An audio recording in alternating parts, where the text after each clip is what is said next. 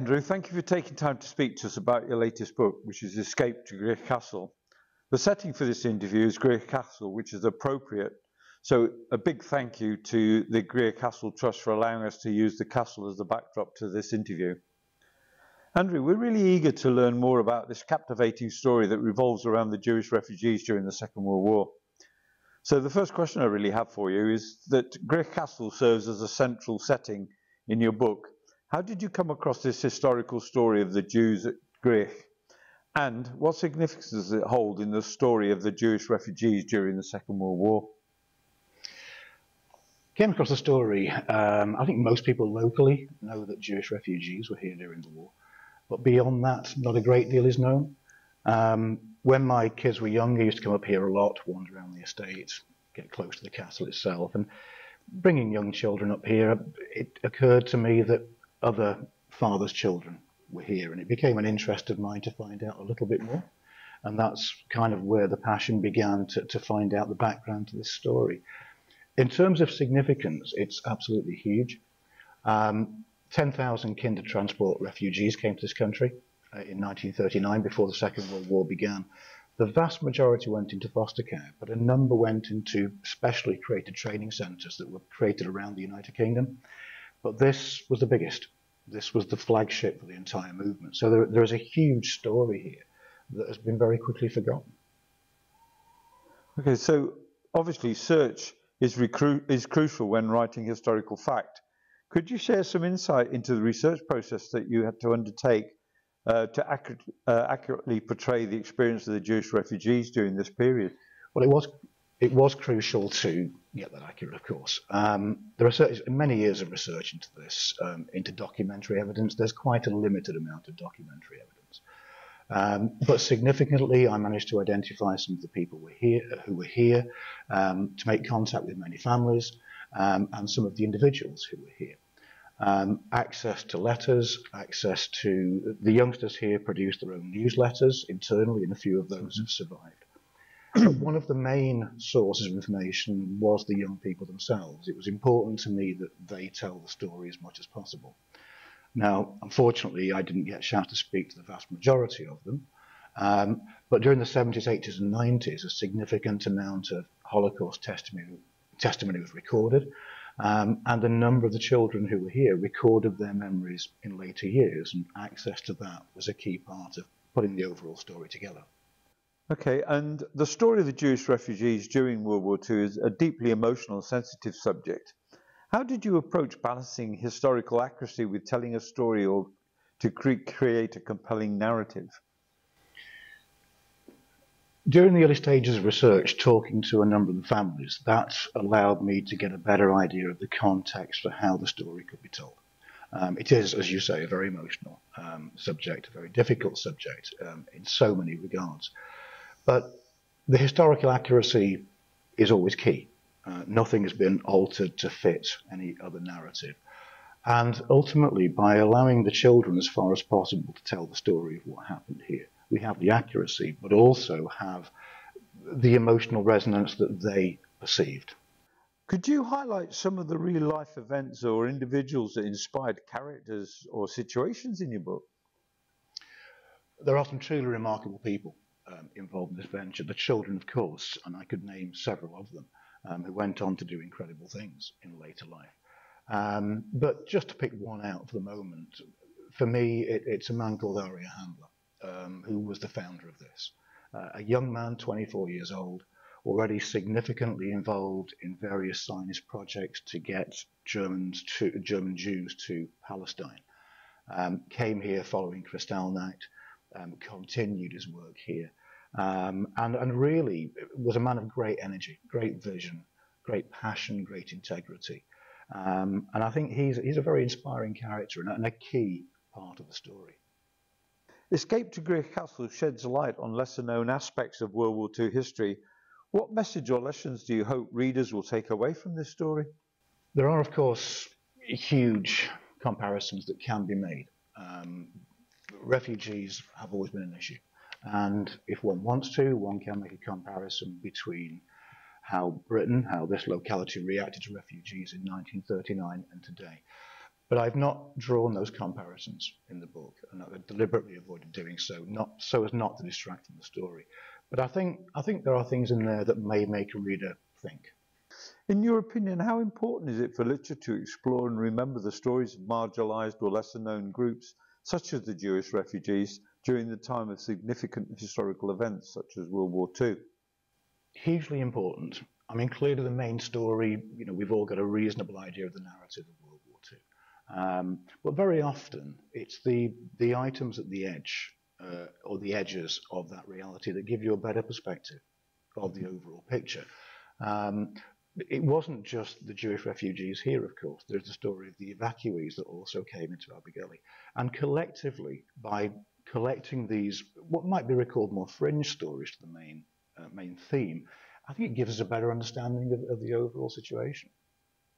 Can you describe a particularly impactful or moving moment in your book that you believe captures the essence of the experience faced by the Jewish refugees at Gwrych?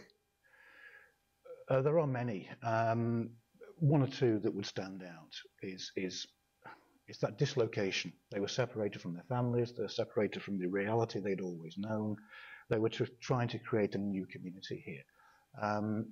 Many of them were still in touch with people back home at the beginning of the war until deportations began and so on. Two stories that I guess spring to mind are in relation to that limited contact they had. There was a young man called Herman Rothman, for example, who received a letter from his mother saying that his father had been arrested and taken to Sachsenhausen concentration camp. And he didn't want to display his emotion. So he describes how he took themselves to one of the toilets here with the letter, just broke down and cried. Came out of the toilet and acted as though nothing had happened. And many of them had those experiences. And the story is related, it's similar. I don't name the young girl in the book, as I was requested not to, but she received news of the death of family members, and it broke her. And she had to leave the castle. She was taken into care. And one of the young people who was here, who was friendly with her, went to visit her about a year later, and he wasn't recognised. But he continued to visit that girl for the rest of her life. She obviously died many, many years later. And he made yearly visits, despite the fact that he knew that he was still never recognised. Wow. Wow, that's amazing. The journey of the Jewish refugees is often marked by the resilience and strength. How did you go about portraying these qualities through your characters and their interactions? That was really easy. They do it for themselves by relying on their words, by putting the different stories together into that coherent narrative. The strength of these individuals just stands out. I mean, the experience that they had, it is unimaginable, very, very hard to describe. How they coped, the way they coped, they tell their own story. To get through this in the way that they did, they were a group of quite remarkable people. What do you hope readers will remember most about the escape to Gwrych Castle after finishing the book? It will be interesting actually for me to find out what people take from it. I didn't really kind of set out with the aim of making a point. This is a story that I felt needed to be told as far as possible by the young people. As I mentioned earlier, you could make comparisons with refugees, but it's a completely different context. I think one of the key things for me, though, perhaps, is the way that two communities came together. The town of Abergele, just a mile away, the community here, neither knew each other at all at the beginning. And for me in the book, one of the most important aspects is the way that relationship developed and how it became so incredibly strong. A lot of real friendships were formed. And just seeing two different groups, two different cultures coming together and understanding each other, I think is, for me, I think many people, if they read the book, will pick up on that. I think Abergele's always been good at that sort of thing. Yeah. Writing historical fact requires a delicate balance between fact and creative storytelling. Were there any challenges you encountered in weaving these elements together, and how did you overcome them? Firstly, I hope there's no creative storytelling. It should be historically accurate and well researched. Having said that, the opening chapter of the book, the prologue, is a little more novelistic. It is based on a true story, although it is perhaps as I say, a little perhaps meant to entice the reader into the book a little more. But beyond that, it's not creative. Clearly, there were some parts of the story that were not crystal clear, or certain assumptions had to be made, or certain interpretations had to be made. But I avoided completely the idea of creative storytelling. And I think in another sense, this story is so remarkable, so huge, it doesn't need that sort of input from me anyway. Well, that's actually good to hear, to be honest. Yeah. Are there any specific anecdotes or stories from your research that didn't make it into the book, but left a significant impact on you? Yes, several. As part of the research, identifying the people involved so that I could develop my understanding of them. I obviously encountered, for many of them, what happened to members of their family and their wider experience, which there is an epilogue in the book that brings together some of the stories of the key characters, if you like, but there are many, obviously, that weren't included. But the effects of the Holocaust were absolutely huge. There is one story that I haven't included or couldn't really include. Everybody I encountered, every single person I encountered really was incredibly helpful, incredibly open. I only encountered one family really who didn't want their involvement to be recognised. And out of respect, I obviously kept that out, which was a shame because there was one very good story related to it, but obviously I respected that.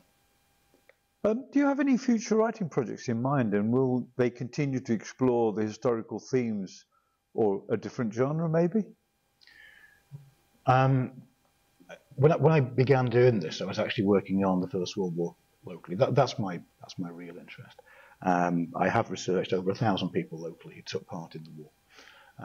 And that was just having difficulty on how to actually write that, if that makes sense. And then this came up, this obsession, and it took me away for 10 years. I might return to that. I'm sitting on a lot of stuff. But my real interest, and particularly it's developed during this, is I have a genuine interest in local history, not just necessarily Abergele, but local history as a concept.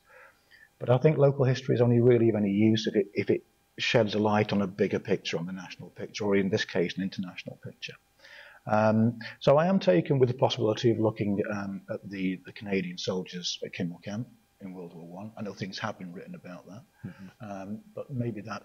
But I don't know. I might take a little break. I think there's a lot more to do with this, though. Since the publication of the book, I've had 2 or 3 people come forward that I hadn't encountered before with new information. So there might be a revised version of this at some point. Right. Okay. Yeah. I'd like to ask you, is there any particular aspect of the book or a message you would like to emphasise to potential readers as they consider picking up Escape to Gwrych Castle?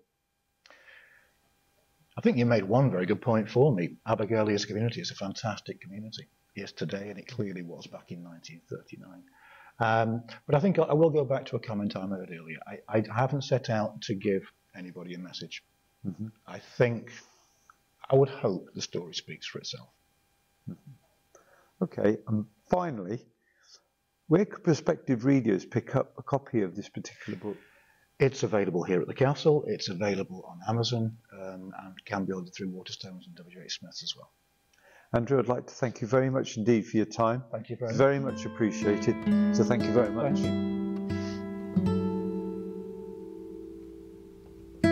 Thank you.